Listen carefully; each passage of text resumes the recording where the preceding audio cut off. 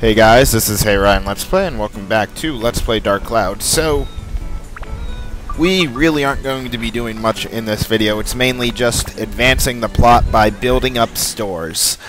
So, to Queens we go.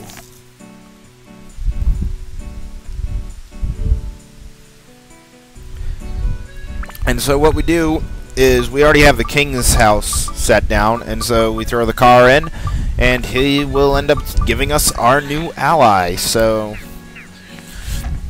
we have to go to his place, and this is gonna take like this is gonna be like a 5-minute cutscene. So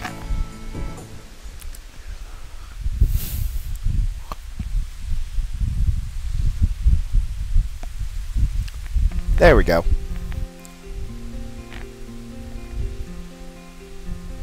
Stu, seems like somebody's at the door. Could it be that boy who restored my gorgeous mansion? Yes, sir. It seems so. Yikes! So he's come. He'll be coming asking for money, and more money. Probably. That's no good at all. Wait, I got an idea, boss. No! Wait, king bullying a boy? Could you imagine the bad press? No.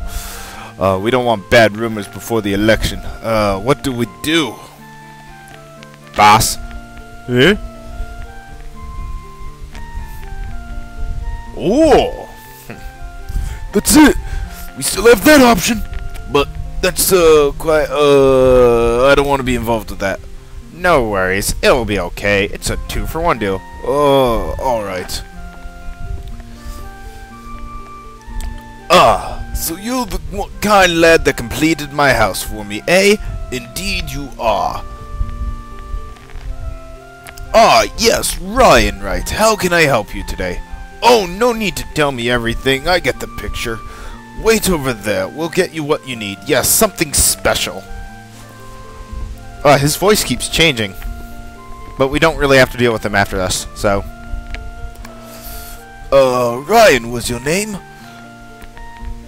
You see, in this world, there are things so valuable that they're invaluable. In other words, there are things money can't buy. And this is one of them. Here you go. In appreciation of your hard work, please take it. No. You tell me you don't want it? Why? If you don't have a good reason, you must accept it. You don't want to embarrass King by going without letting me return the favor, then please accept this and be on your way. Wow, what a dick. And I drop it. Huh? Smoke!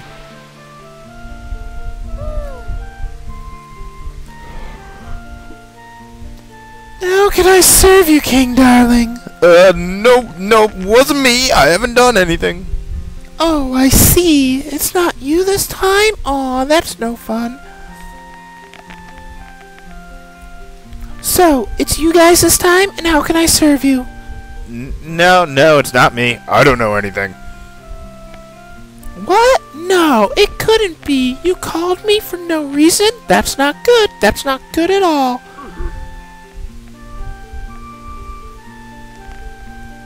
King darling, I sense it in the air lately that every time I come out, you seem upset.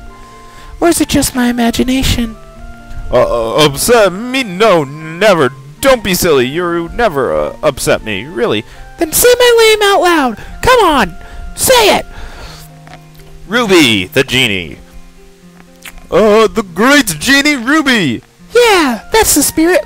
But you know my greatness already. So why did you go and call upon my greatness and majesty for no reason? Well, he actually called you.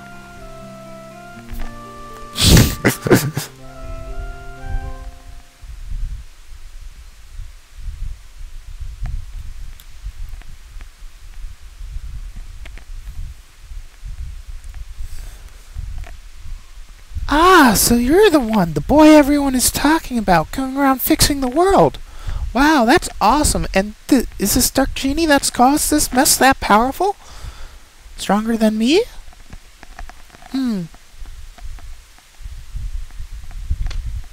Okay, I've made up my mind. I'm in. I'll fight that dark genie with you. Just give me a holler when you need me.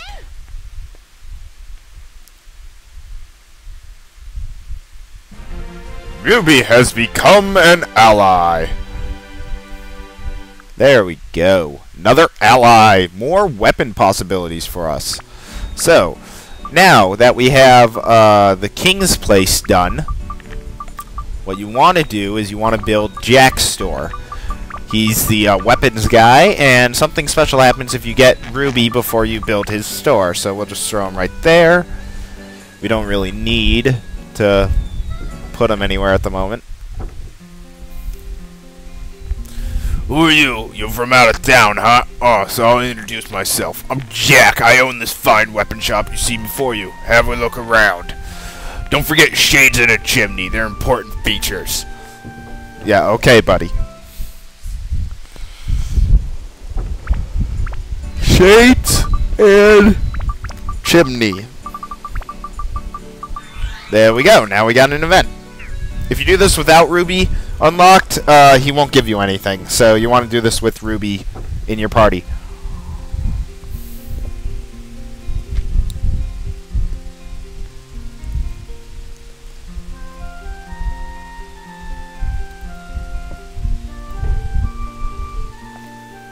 Hey Ryan, thanks to you, now I can reopen my store. Drop by Jack's store for weapons big and small.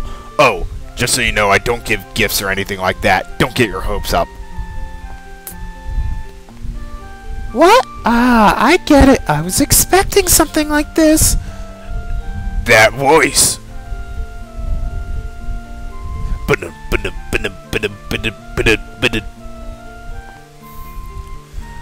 Ruby, the boss's wife. What are you doing here? What brings me here? What a thing to say after such a long time. You know, it's important to show proper gratitude. If not, well, it's gonna be like that. I might start getting upset. I understand, Miss Ruby. Anything you need, it's yours. Why don't you come up with something? You've got a brain, don't you? Use it. Yeah, understood, Miss Ruby. Wait here just a sec.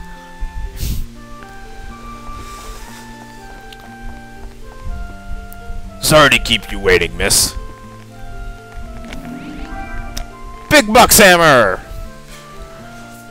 This is for you, Miss Ruby. It's a platinum ring. Very common, isn't it?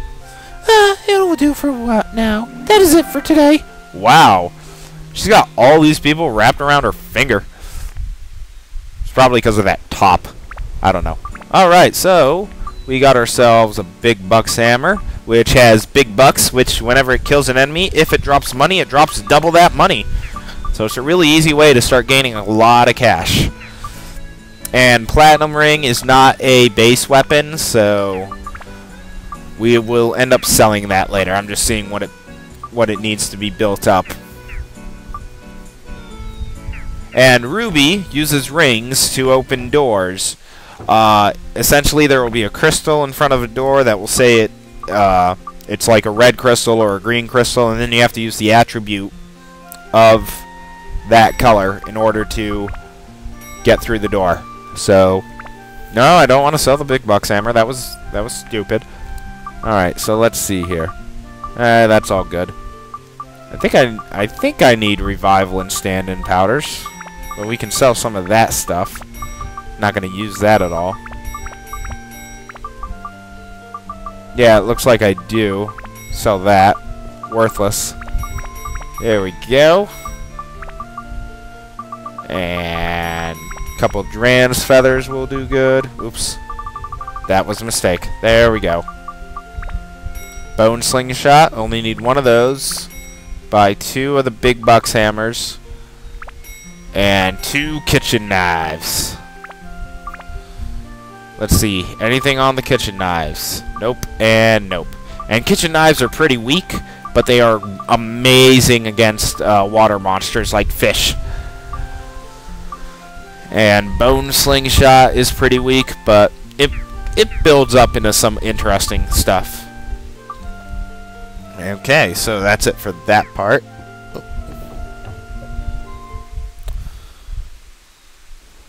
Alright, now we gotta head back to Norrune. I mean, we got our partner, so we could go into the shipwreck at the moment, but we're not gonna do that for a few minutes. because I want to buy weapons. And this is what I always do when I play, so it's pretty customary of me. If I don't do it, I feel lost. So I go to Hag's place. Up, Adventure Day 8, Dusk. So 8 adventure days. It's about an hour per adventure day, I'm guessing, because the playlist is about 8 hours long right now. So, alright, so we need all those gourds. Okay. Store that. Get another gourd in. There we go. And then I think I need to detach money from that. Or weapon stuff from it. No. Okay, I didn't have anything, so I can store that. Awesome. There we go. Alright, so using the gourds, and that's essentially it. Getting everybody to 6 water total.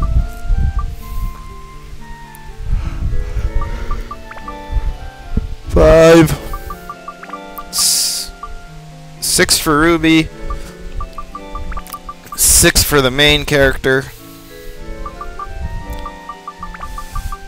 6 for Xiao. And 6 for Goro. And now it's health increase time. And I think I only need 5, so get everybody to 110. Main character, then Xiao, then Goro, who was already at 100, so, and now Ruby, who's at 90, so yeah, 2 will get her to 110. But essentially what I do, that way I don't get lost in my games, is I always buy base weapons and just store them, even if I'm not going to use them. I just do that so I have them there in case I do want to eventually just pick one up and start building it up. And you would think, oh, 2 kitchen knives might be, you know, enough. But I tend to buy more than 2, because according to the weapons chart, there's, if I remember correctly, 5 different ways to build up a gladius and 6 different ways to build up a kitchen knife. So yeah, that's why I just bought an extra 4 kitchen knives, because of the many different possibilities of building it up. So now back to Norune to store them. We have done something productive, at least. We got our next ally, which is needed to get further in the dungeon, so we will be entering the dungeon after this video, or probably in this video. Just gonna store the kitchen knives. Oh wait, I never checked to see if they had durable. That's the wrong menu. There we go. Nope, nope, nope, nope. Okay, they just have quench, which makes you get thirsty slower. So there we go. Let's do it like that. There we go. Should probably throw the base lard in there, but ah well.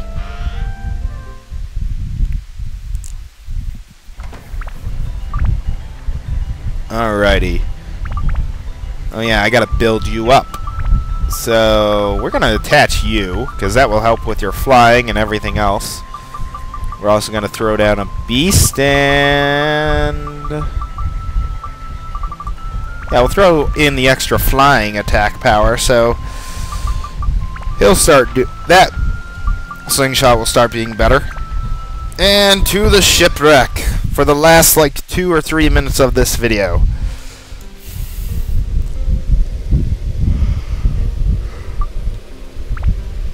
Alright, floor 9. Uh-oh. Captain! Somebody's here. Any landlubber that trifles with my ship won't leave a line.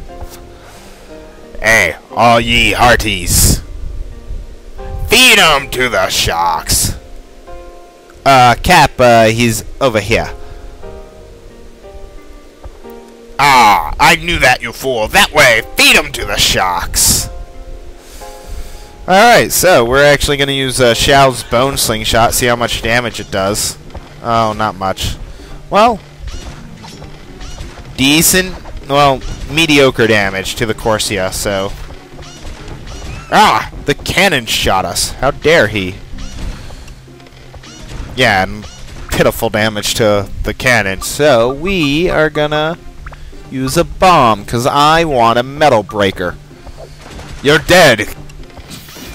Oh, he dropped money. That's not what I wanted. I wanted a metal breaker. Ha, you're dead, Captain. Oh, more money. 17 from that. 17 from that. So, yay, an extra 34 monies. Alright, so there's the hook. And we need a repair powder on that.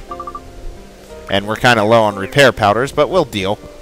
So here we go. There's a crystal with a red beam, meaning it has something to do with this door. So you make sure you have fire as your attribute, because it's red, blue, yellow, green, and pink in that order. So fire equipped, go in a first-person mode with R2, and you'll be able to shoot. So that's going to be it. We'll go further down in the dungeon next time, guys. I thank you guys for watching, and I'll see you soon. Take care.